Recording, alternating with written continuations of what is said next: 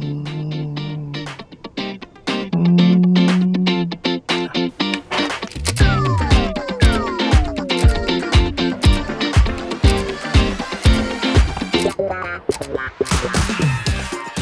I've been using the X-T5 for well over 3 months now, and I can confidently say that this is, without a doubt, the best camera that Fujifilm makes for photographers.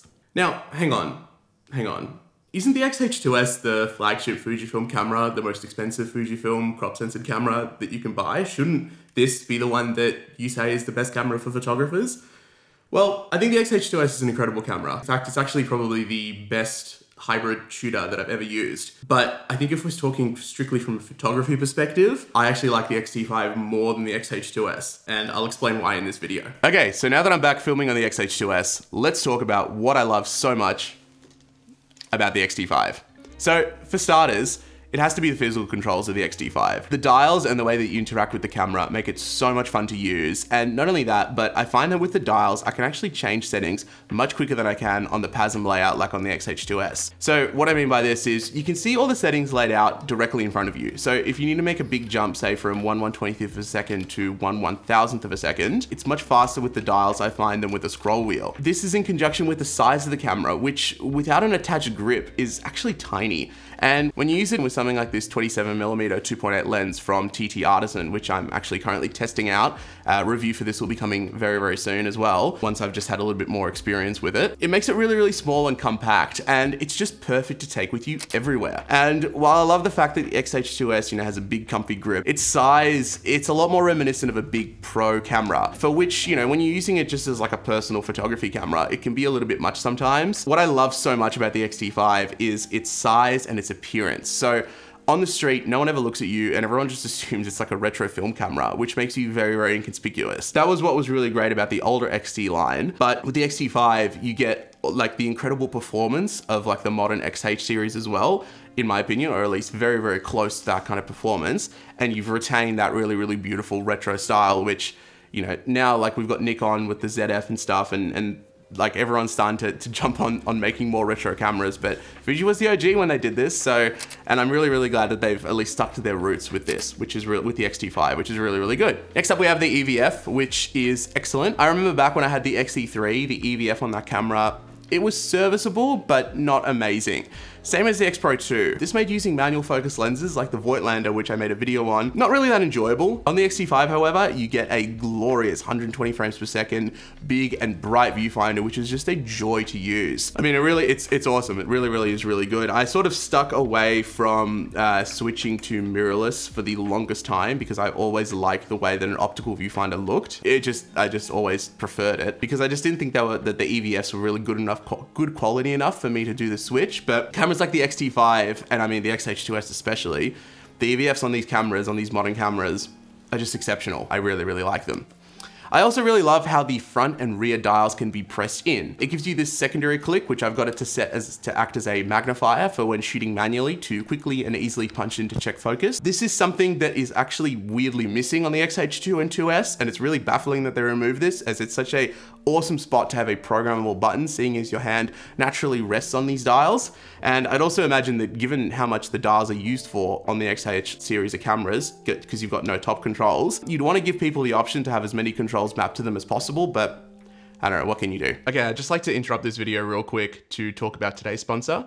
I'm today's sponsor. I just wanted to let you guys know that I finally released my preset pack. It's been in development for quite a while now, I would say. It's been a while since I've had some presets that I felt I was comfortable enough with releasing. I'm super proud of how they've turned out. You get 3 really, really good presets. You get an everyday one, which you can use for any situation. You get a flash specific one, which is what I use for all my nightclub photography. So if you've ever seen any of my nightclub photos and you've wondered how they look so good, that's the preset that I use. And I've also got a really good monochromatic preset in there as well. So for just 30 Australian dollars, you get these 3 presets plus a PDF that I've written that'll help you get the most out of these presets. Yeah, I'm super proud of how they've turned out, and if you want to help support this channel and help support me, I'd really appreciate it if you go check it out. And I'd also love to see the photos that you guys create with them. So definitely be sure to send them over through either my Instagram or to my email, and I'd love to have a look at them too. Thank you so much for watching. Thank you so much for subscribing. I'm so happy with how much progress we've made in just 3 months since I basically posted my first video and started taking this seriously. And I'm just overjoyed with how incredible all the support has been. So I'm gonna continue to produce more and more videos, and let's get back to the video. We also have the image quality as well, which on the X-T5 is excellent, absolutely mind-blowingly good. 40 megapixels makes this the highest resolution crop censored camera that Fuji makes, and one of the highest resolution crop cameras on the market. And I think it honestly makes a noticeable difference to the sharpness of the overall images, as well as giving you just lots of headroom to crop to your heart's content. I do notice that there is a difference between the photos shot on the X-T5 versus the X-H2S. Not like enormous, but there is a difference, and I do personally prefer the way that the X-T5 sensor looks for photos. I feel as well, like with low light, the grain, it looks a little bit nicer when you go higher ISO on the X-T5. I don't know why, but I feel like it just this looks better. It's got IBIS as well, which is fantastic because it means you can comfortably handhold down to around about 1/15 of a second to 1/30th, depending on how steady your hands are, which is really, really good because there are, as you know, unfortunately not many Fuji lenses with image stabilization. You've also got low light performance, which is excellent. I get usable images all the way up to 3200 ISO easily, and I think it's pretty on par with the X-H2S. Even if the stack sensor on paper should be better in low light, I don't think the difference is monumental. I think, yeah, it's definitely really, it's really impressive how good this is in low light. The autofocus performance as well, with the latest firmware, and I'll put the latest firmware on the screen because I don't quite remember it off my heart, but with the latest firmware and using like modern LM Fuji lenses, it's exceptional. It's quick, accurate, and I would say it's probably 85 to 90% as good as the X-H2S. The 2S, however, definitely beats it out in video performance. But just like the title of this video implies, this is the best camera in my opinion for photography. If you plan on shooting any video at all, I would strongly suggest paying the extra for the X-H2S. It really is that good for video. Now, that's not to say that the X-T5 can't shoot video at all. It's got F-Log 2, which is awesome. It's got all the really nice features that you would expect from a video camera. It shoots 4K. It's great. I think the footage looks fine. You do get a little bit of rolling shutter when you shoot video with it. I have used it quite a few times as like a secondary camera, as like a B cam, and I think it works great for that. But using this to film yourself is impossible because you don't have the flip out screen.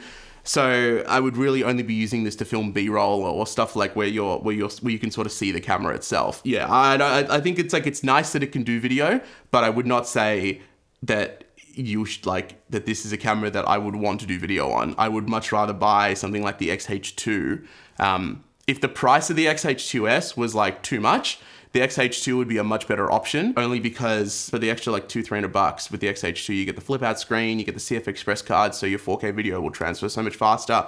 So, you know, if you're planning on ever doing any video, if you're like, yeah, I might do some video in the future, I would say X-H2, or honestly, save up the extra and go the X-H2S because that is just amazing. I mean, I love the X-H2S so much. Speaking of, you know, screens and flip out screens, the X-T5 has this tilt screen, which is great because for photography, because it allows you to use it like a waist level viewfinder and capture images from all sorts of angles, like this snail that I captured the other day after it had been raining. There's a lot of debate online about whether this style of screen is superior to the flip out screen, like on the X-H2S, and I think for video, obviously the flip out screen is superior, but for photos, this tilt screen works really, really well. And I think it really makes things a bit more discreet because you can just like hold the camera sort of at chest level and sort of just look down, and it just allows you to sort of like do street photography or get different angles without having to because you can still see what you're looking at. And the screen folds in all kinds of different directions. So you can go up, down, left, right, sort of, yeah. So from any angle that you'd be wanting to shoot at, you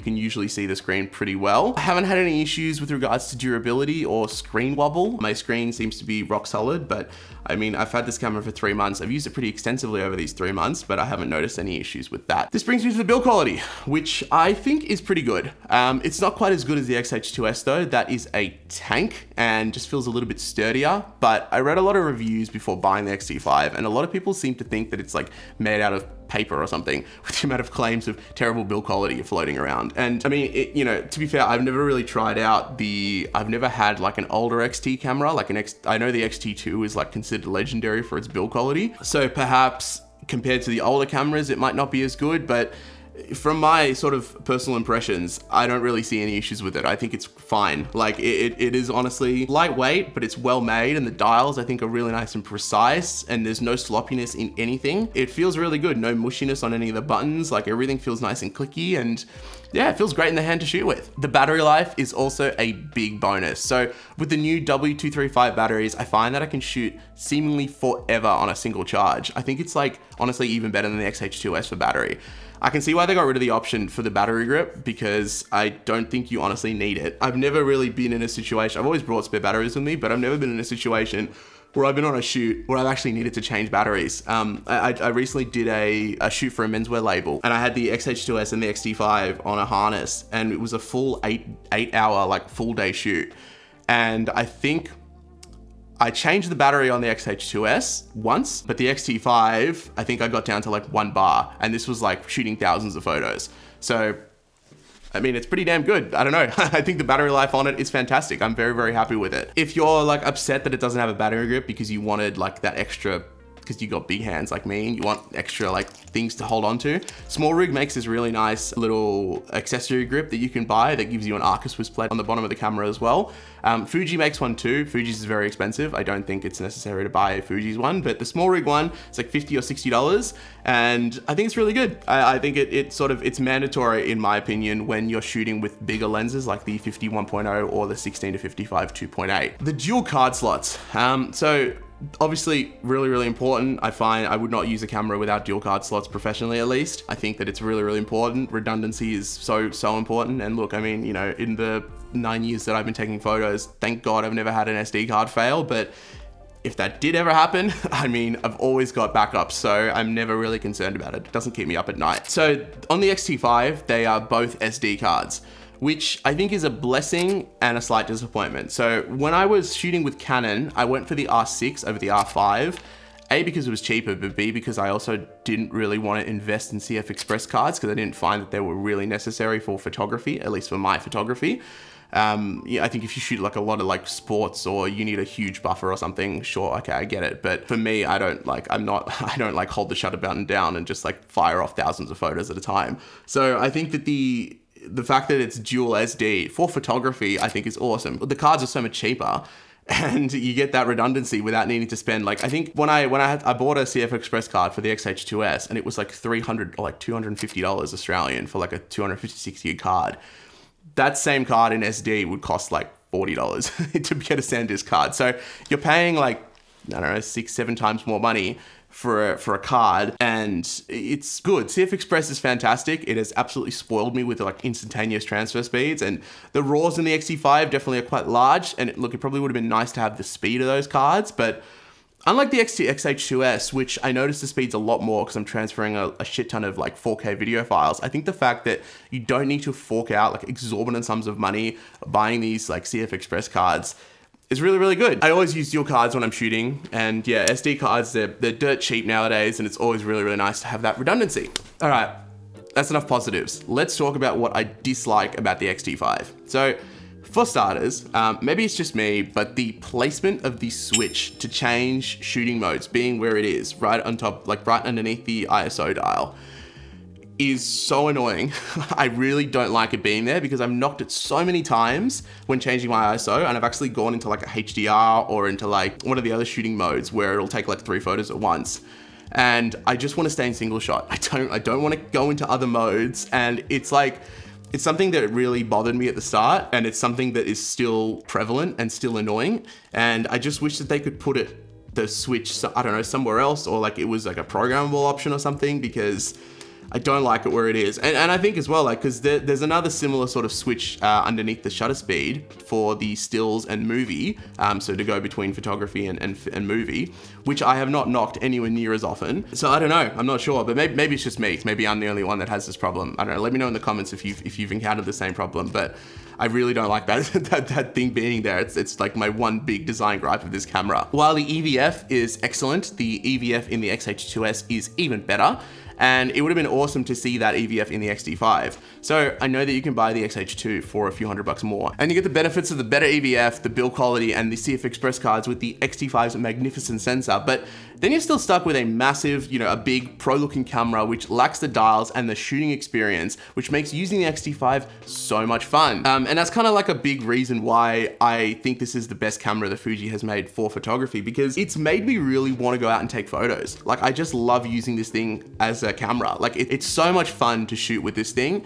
And that's not to say the X-H2S is bad. The X-H2S is incredible as well. But the X-H2S, it feels a lot more like a work tool, whereas the X-T5 feels like an actual pleasure to use. And I think at the end of the day, for photography, that's kind of the most important thing, is you want something that you're gonna wanna go out and take photos with. I think the X-H2S is an amazing camera. Do I think it's better than the X-T5? I think it is probably the better, all-round camera.